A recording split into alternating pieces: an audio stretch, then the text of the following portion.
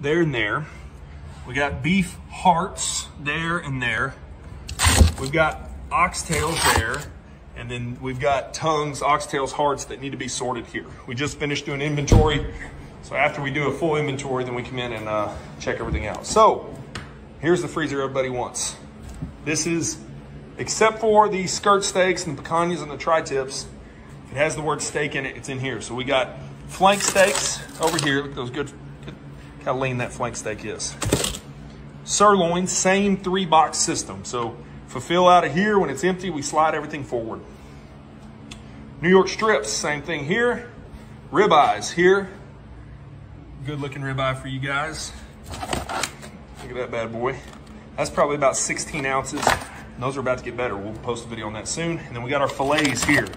Look at that. That's a 6 to an 8 ounce fillet, tenderloin fillet. That is all you can ask for right there.